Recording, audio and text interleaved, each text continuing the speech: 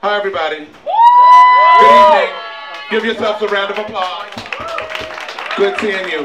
Well, today, Tanya Azapanza Johnson Walker, and I am the co-founder and community affairs officer at New York Transgender Advocacy Group here in New York City.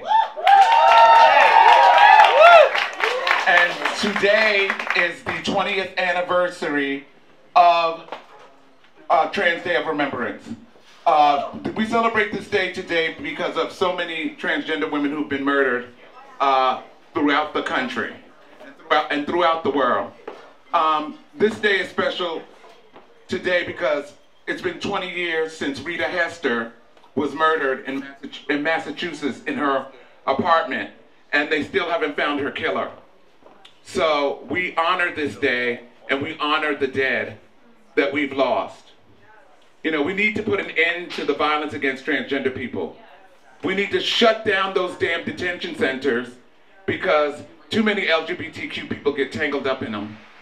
And they really are the ones that lose. So we definitely need to stick closer to our TGNCND, transgender nonconforming loved ones. Take care of them. Give them a place to stay. So one night sometimes. Give them some food. Give them a job. We need equity. Yes. We need equity. Too many transgender people are having to do things that they don't want to do. And, you know, we need to love transgender people. I mean, I remember transgender people were in 1966. They were involved in the cafeteria riots before Stonewall in '69. Do y'all know about that? Or are you too young? You don't know about the cafeteria riots when the Queens went out there and they fought the cops? Let them know! Yes. Yes, they did. So transgender people have always been on the front lines of this movement. We've always been on the front lines of these struggles. We've always been here.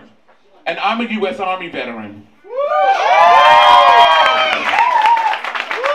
And we know who banned transgender people from serving in the military. We've been serving in the military since the beginning of time.